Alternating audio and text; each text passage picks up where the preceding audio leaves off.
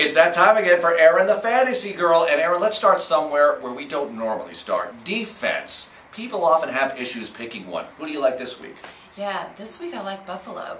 They've been known all year for their offense, and they're not really getting much attention for their defense, and it's not really that good. However, from a fantasy perspective, they have 12 interceptions, and those really add up, and you want those points. So look for them this week as they go up against Eli Manning and the Giants. Eli likes to, throw the ball wildly, and so look for him to get at least, maybe 2 interceptions this week.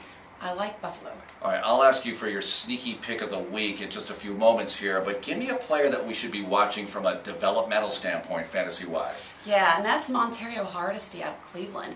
Peyton Hillis is not happy, and he has told the media he wants a new contract, and he is probably going to be traded before the deadline, and that is soon. So Hardesty, who filled in for him when he had strep throat, has done very well, and he is impressing the Cleveland camp. So look for him to become the starter, and if he is out there on the waiver, pick him up. It's amazing because Peyton Hillis was one of your sneaky picks recently in recent years, but now a little quiet. Right, okay? Right. Well, let's look at the sneaky pick of the week, the sleeper of the week, if you will. Who do you like? Yeah, it's right out of Green Bay, and that's James Jones. You look at their wide receiver options and you think, well, there's Greg Jennings, and then who else? Aaron Rodgers likes to distribute the ball, and if you watched him this past week, he targeted 12 different players. So, yeah, and James Jones got 140 yards and a touchdown. Wow. So I really like him this week. They face a hurt Rams defense, so I like him this week, especially with the buys. Pick him up. They're going to put up big numbers. Erin the Fantasy Girl, check her out on sportsradio610.com.